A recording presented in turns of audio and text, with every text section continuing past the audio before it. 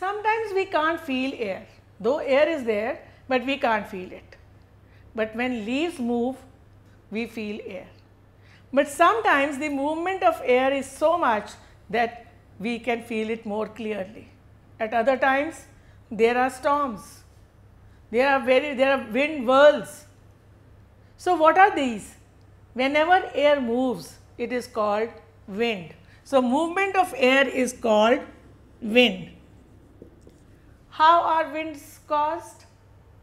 If you take an empty beaker and a beaker with water and a beaker with soil, put them in sun, and you can also put some thermometers, one thermometer in each, and see the rise of temperature.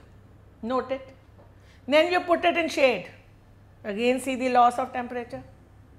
So what will we find? Where the rise of temperature will be faster? In air, water or soil? Certainly in air. And even the loss of water will be faster in air. And that's how the winds are caused. What happens in the cities which are on the sea coast? You see, if this is sea and this is land, during the day, due to sun, the air above land gets heated up. Once it is heated up, it moves up. When it moves up, what happens here? Low pressure. Now the air which is above sea, that is cooler,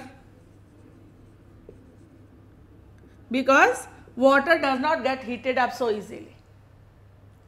Now this cool air moves towards the low pressure area.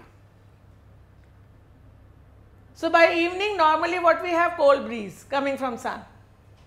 Alright. Now what happens at night? At night the reverse will happen. The wind which is above sea will not cool easily, and as a result it will be hotter than the wind above land. So it will go up, and the wind from land will come towards the sea. So this is how the movement of wind takes place.